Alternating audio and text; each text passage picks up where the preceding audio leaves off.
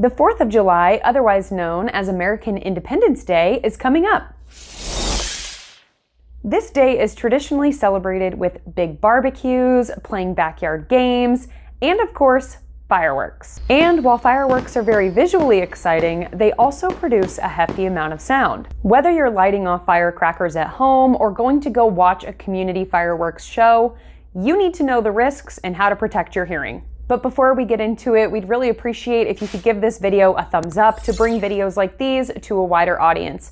And while you're at it, if you have not yet already hit that subscribe button with notification bell, make sure you do that too so that you never miss any one of our newly released videos. We really appreciate it. Now, if you're like me, anytime I see fireworks, I'm wondering, how the heck do they work? Fireworks get their brilliant color and boom from an explosion of small, black, powder-filled pellets called stars. Down on the ground, a first fuse is lit, sending the firework up into the air. A short time after, a second fuse ignites, causing an explosion of color and sound.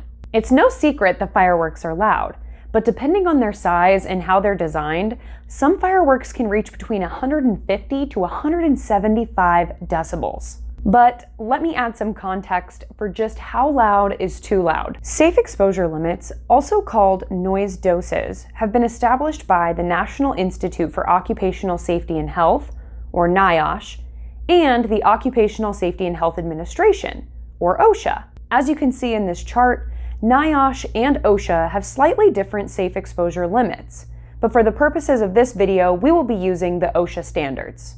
According to OSHA standards, anything 90 decibels and below is generally safe to listen to for a period of 8 hours. For example, average conversation generally occurs around 60 decibels, making it safe for you to chat away all day long. Sounds above 90 decibels can still be safe to listen to, but require closer attention to just how long you're listening. According to OSHA, the general rule of thumb is that after 90 decibels, each 5 decibel increase in intensity cuts your safe exposure limit in half. For example, if we increase the intensity from 90 decibels to 95 decibels, similar to the intensity of a gas-powered lawnmower, our safe exposure limit goes from 8 hours to 4 hours. If we increase another 5 decibels to 100 decibels, similar to a high-powered blender, our safe exposure limit gets cut in half again from 4 hours to 2 hours.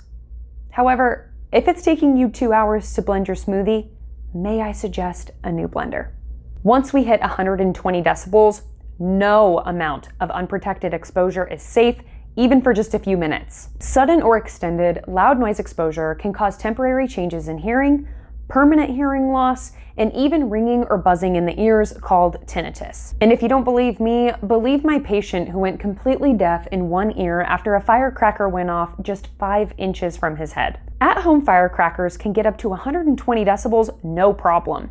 And commercial fireworks can get up to 150 decibels, causing instant damage to your hearing depending on how close you are to them. This is because distance helps to lower the intensity of a sound, allowing you to listen for a longer period of time safely. This effect, called the inverse square law, means that every time you double your distance away from a sound source, the sound pressure level decreases by 6 decibels. Imagine you're standing 10 feet away from a loudspeaker at a concert, and the sound pressure level was 105 decibels. You can only listen safely at that distance for about 60 minutes. If you were to step back another 10 feet, you'd be able to listen safely for about 2 hours. And if you doubled your distance from 20 feet back to 40 feet back, now you can listen safely for over 4 hours. The relationship is clear. If you can't control the volume, then you can increase the distance. And if you can't control the distance, then you can lower the volume. And if you don't have control over the distance or the volume, it's time to use hearing protection. Knowing what we know about sound level and distance, it's important that during commercial firework displays like those at community events, that you're seated at least 500 feet away from the launch site. Luckily, most states already have laws in place requiring the viewing area be positioned at least this distance away or more. But in the case of at-home firecrackers, these fuses are much shorter, making it much harder to get a safe distance away from the blast. In this situation, the best thing you can do to protect your hearing is to wear hearing protection. Foam earplugs are a great choice for adults because they're cheap easy to purchase at drugstores, and highly effective when used correctly. Foam earplugs should not be just pushed and squished into your ear canal, leaving them easily visible and hanging out of your ear. In order to reach their full effectiveness, foam earplugs should be rolled slowly between your fingers and your thumb with some light pressure until it becomes so thin you could stick it through a straw. This thin, long shape allows you to place the foam plug deep in your ear canal, and once in place it will expand, blocking the ear canal and dampening the sound. If inserted appropriately, foam hearing protection should only be visible from the side, but not from the front. For children and some adults, foam hearing protection may be too large for smaller ear canals. In this case, over-the-ear hearing protection can be a perfect solution, especially since they can be used again and again. I really like several of the available style options for over-the-ear hearing protection from 3M, not only because they serve as hearing protection, but they can also double as Bluetooth headphones, allowing you to listen to music or audiobooks while protecting your hearing. Hearing protection is widely available at big box stores, drugstores, even sporting goods and outdoor stores, and of course, online at a variety of price points, but starting at just a couple of dollars. So we'll definitely put some links in the description below so you can check them out for yourself. But if you happen to experience a close range firecracker or firework explosion, or feel like you have any hearing loss or ringing or buzzing after the 4th,